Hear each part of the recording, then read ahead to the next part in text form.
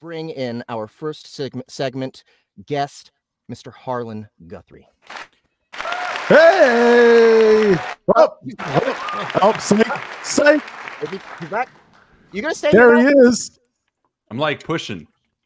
He's pushing his way in into the world. Hey, buddy, how's it going? Good. How are you, bud? I miss you. Good. I miss you too, man. It's been a long time. It's been a long time. Harlan and I went to elementary school and high school together, and we were in Boy Scouts. First wedding. I was the best at your first wedding, and we're getting our streamer badge right now, our live streamer badge. What does that mean? For Scouts. For Scouts. Oh yeah, that's right. Oh, you know, we have to. That's this is the requirement. We value ourselves as Canadians. How many Scouts badges we have? We use that as a form of currency up here. Actually, you have to wear the sash under the t-shirt. Yes. Yeah, like you can't go to the bank unless you have your fucking. Sorry, is this an 18+ show? I didn't ask. Oh, it is 18+, but we don't say it ever. Fuck! It's assumed. Shit. I didn't know. God I didn't damn know it. that guy. Start over. Yeah, Do over. Canadians swear a lot. This is something I've come to realize the more I've interacted with. Yeah, well, I mean, because Canadians are more on the the UK side, and obviously you guys swear. We do swear a lot. For fuck's sake, you swear a lot. Yeah. Anyway, hi, thanks for having me, great. everybody. Nice to see y'all. Yes. And Harlan Guthrie, Gary, have you guys met yet? No, I don't officially? think officially. Hey, nice to meet you. Okay. Bud. It's really cool. Wait, no, my camera's messed up. Hi, nice to meet you. See, I'm looking at you, and you should be there, but then I have to look here. It is actually kind of trippy. Got to earn that streaming badge, bro. Yeah, I'm way behind G. I won't get it with my so camera acumen. Besides Scouts and school and stuff like that, Harlan and I have also been a big part of a group called Invictus, which started out as a role-playing game stream every Wednesday that was just a way for us to stay in touch. And it has grown into so much more than just role-playing games. But one of the offshoots of Invictus is Malevolent. You see it there at the bottom of the screen. That way. Oh, yeah. That way. Wait. What? That way. Whoa. Malevolent. Shit. And Malevolent is the audio drama. On me? I'm looking this No, way. I think you're looking the right way. You're looking the right way. You're good. You're good. Malevolent is. You're peeking over your own label there, though. No, you're good. There you go. There we go. Yeah. There you go. This is Harlan Guthrie, Malevolent. Yeah, and it's an audio drama, and I've listened to up to episode 49. Yeah, you've listened to a lot. I'm really impressed. I've listened to most of it, but I've got to re-listen to it. Did you listen to the remaster? I have not listened to the remaster. So good. Well, we're having a listening party. Fuck, man. Harlan, why don't you give us and the listeners who have not heard anything about Malevolent, why don't you give them a little bit of a synopsis? What is this show all about? What is Malevolent? Wow. I mean, how can one even explain something? Who is? First, we must ask ourselves, what is audio? And that really no.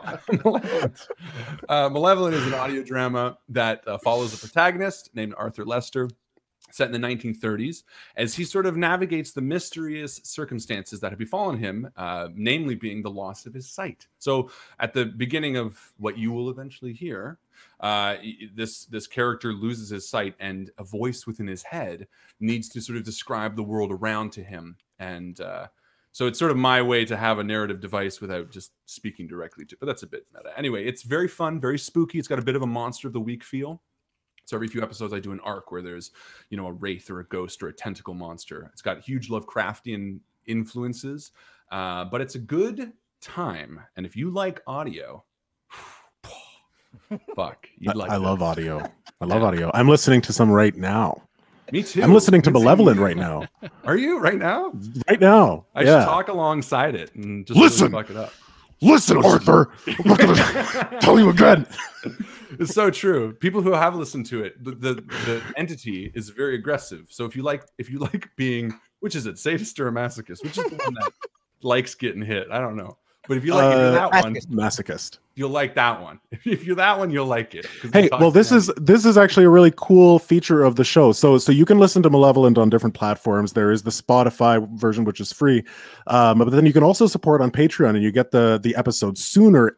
And there's a special component Yeah, can you talk a bit intro, about that? Outro. Yeah, so the that's the theme of the show. However, the way it's sort of designed is it's short 10-minute episodes that I release first to the Patreon supporters, where they get to make a choice at the end of those 10-minute episodes, whether it's open the door or shoot the gun, or like there's a lot of variants, and then I write the story based on what they've decided. So based on those branching choices, the voice that berates you sort of punishes you for making a bad choice, which happens more often than not, and also allows the story to sort of continue. But the real reason I'm here is to talk about something a little bit more exciting, and that is the remaster. Someone has sprinkled a little bit of extra audio powder. Listen, audio powder. That's how we do it here. I like to call it angel dust. Angel dust. We all strung out audio powder. We snorted audio. We snorted some audio powder. You guys don't do that. Shit. And remastered it. From. Yeah, no, the remaster is something that I've been working with these lovely gents and everybody about beefing up and making Malevolent into something really good, something better. I don't know. I mean, there's some cool new features too. It's it's the audio is being remastered and rebalanced, and then there's also the music from the original is being retweaked with a bit of an orchestral flair. Who did that audio originally? Someone I love very, very much. I didn't want to. That's. Oh, listen to that. Where's that beautiful music coming from? There was once a man who played the piano. He didn't know what he was playing about, but he had a feeling in his heart that he had to express. He was given no guidance whatsoever. Tears. All he was given was an old EP of Chopin, who made EPs back in the day. It was a single. It was a hit. It was the B-side. It was the B-side of ABBA. And he said, perhaps if I make intervals with my left hand, or arpeggiations rather, and a soaring, sad melody with my right. Arpeggiations? Come on. It's a word. It's a legit word. Don't give him shit. That man's name was Justin Thomas James, and that's he's in this room. Clapping sound effects. Yeah. He's in the house. You know what, Harlan? Everything. He just shat all over your performance, man, and I really don't appreciate that. Me? Yeah, you just did that. Would never. No. Well, you know what? It's okay. It's okay. You know what? I'm really excited about actually is that music. Like you're giving him the eye right now. You're giving me the eye right now? No, I'm looking at the chat actually. Oh, okay. That is someone reading something far away. Look, that like, what is it? Ah, Jesus. That's the music is being reimagined by the incredible imagination of Aaron J. Morton, and I cannot wait to hear what he comes up with. Yes, because that guy. I believe the proper term is reimaginized, and yes, reimaginized. So what we were just listening to, if I'm not mistaken, was actually Aaron's rendition of the theme. No, that was actually Justin's. That was mine. Okay, so that was Justin's. All right, but Aaron has redone some of the piano, like using a baby grand, and then he's also orchestrating the theme, which we haven't heard yet. That's almost ready. Aaron has a good imaginizator. He installed a new imaginator on eBay. He's upgraded, gotten rid of that old Wish version. Yeah. No, but Wish. But credit to Justin, because his original composition, which hope doesn't sound too lame to call it composition, because it technically was. Sure, yeah, it definitely is. He technically composed. It was awful. It was terrible. No, I'm kidding. It was yeah. I mean, don't give me any credit whatsoever. Made me physically sick. Now the crowd's turning against me. No, they're what happened? You're booing him. I see. Oh, gotcha. You, Justin. No, listen. Justin is my world. I got listen. Oh, hey, buddy. History with this man. Hi. He's my favorite. No, but it was fantastic. It was really, really good. It added so much of the story and the context to all the episodes, and that's why a lot of the music was worked in purely because of hearing the piece that he originally did, and I was like, oh, I want more of this. And hey, Justin, can you do it more and longer and slower and all that kind of stuff? So no, absolutely. Justin was the biggest contributing force to Malevolent besides myself. That's awesome. It is an honor to be on the show. Level, guys. This is they're excited. They're excited. There's a lot of people here. So do we have a clip? Actually, I would love to, because I mean, I did some music for it, but to say that I was the second contributor, like everything, this show is a one-man show. Everything is written. It is acted, performed. It is all of the sound design and I guess audio what else is there? The audio magic. It's all Harlan. So what you guys are going to hear is besides some music, is a one-person show. And can you roll the clip, Ahmed? Arthur, would you just listen to me for once? Fine. Arthur, douse the flame.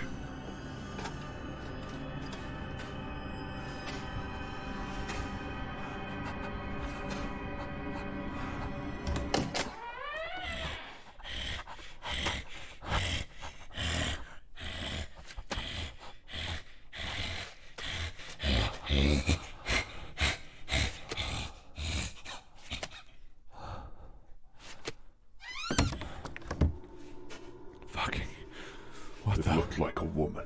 Her skin was sagging and old. Ancient, even. A woman? Yes. The widow? No, well, I don't know. Is she gone? Yes.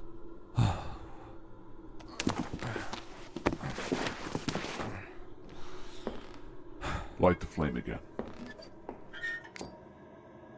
What room are we? Does it look like... I think it might be her room. I only glanced around this room when we entered.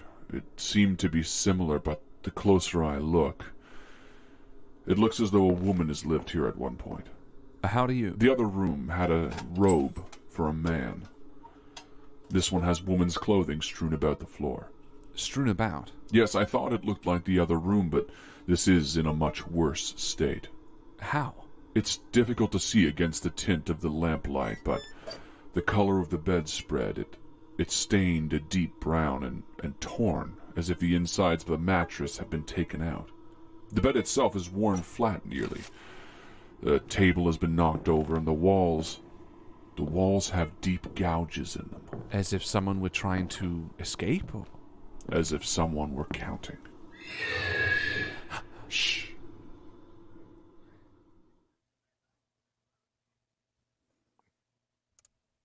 Spooky as fuck.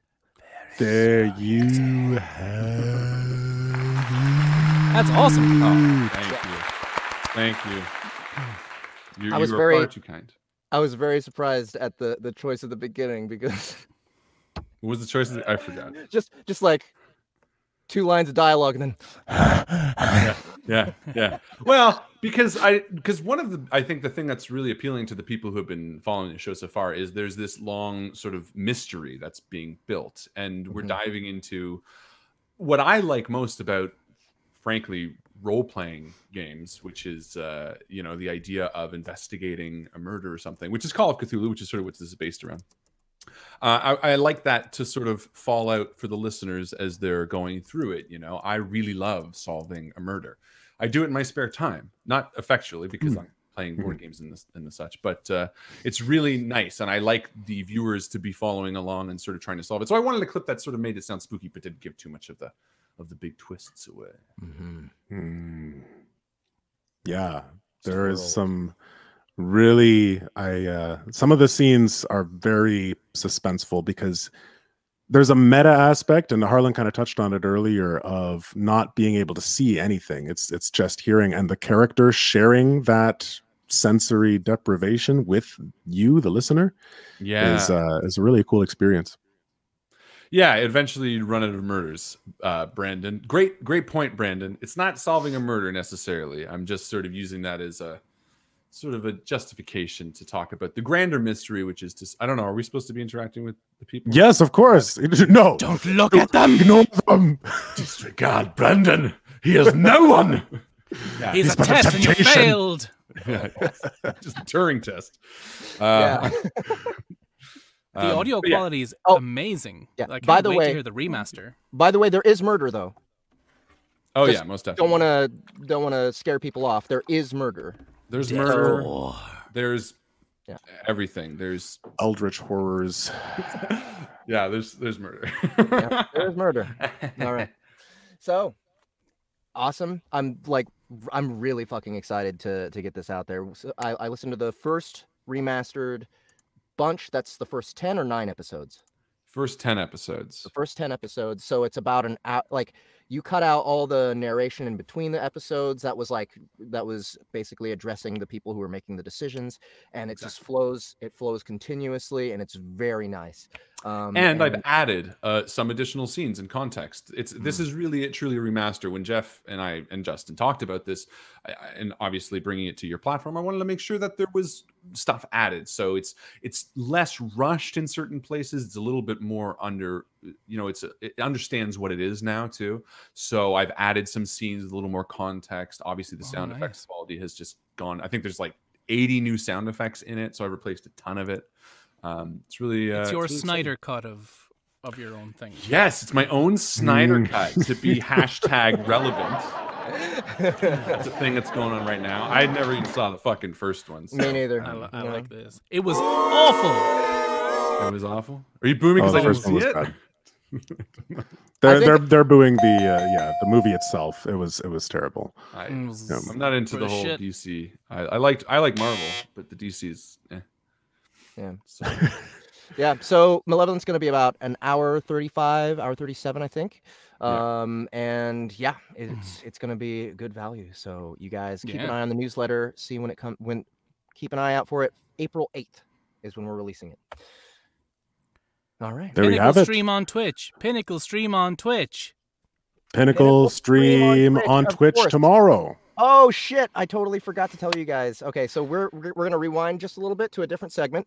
Speaking of role-playing games. Speaking of role-playing games, on tomorrow at 4 o'clock Eastern? 4 o'clock Eastern, we are going to be on a stream with Pinnacle Entertainment Group.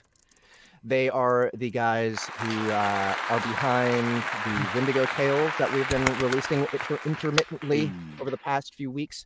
And yeah, me and Dory are going to be on the stream. Me and Dory, we be on stream. And we are going to talk about Soundbooth Theater. We're going to talk about the Wendigo Tales.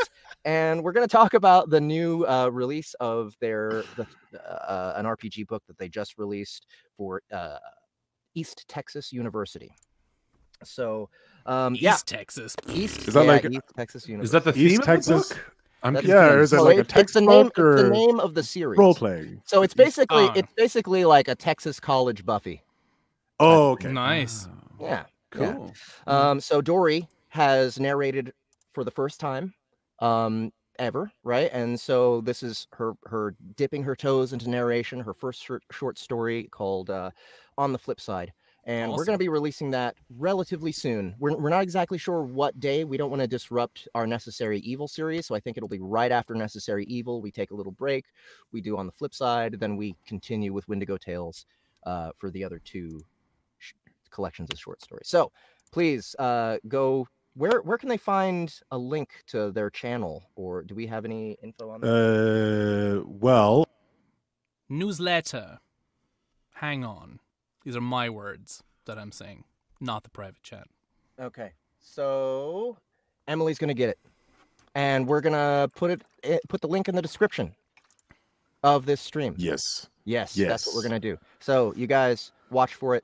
Maybe 10 minutes it'll be there. We'll remind you. Fast forward from the rewind. Segment 1 done. Segment hey 2 guys, done. it's Segment me. 3. Back to Malevolent. Back to Malevolent. Just if you haven't checked it out yet, check it out on Spotify, and give it a listen. And very soon it'll be available. Or actually, remastered. I would say wait for the remaster, because The Harlan Wait for the cut. remaster. if you're gonna do it, do the Snyder cut, right? Fuck Yeah. Joss Whedon. Do fuck that guy. the way do the way that it should be done. Do the way it And, was meant to be done. meant to be heard, man. Just do it. No, Yeah. but April 8th, it's a short April time to 8th. wait, and it's worth it. Right. Indeed. Mhm. Awesome. I can attest. I've listened to both. The remaster is sick. Super sick. All right. So, what is next? American Fork. Yes, and Harlan is going to stick with us for this next segment. Guys, if that's okay, do you mind if I stick around? Why don't you and maybe Hang read a around, roll? buddy. Stick around, Harlan. Stick around. Guys, this is so unscheduled, but maybe I'll just stick around while I'm here. Yeah. Maybe I can.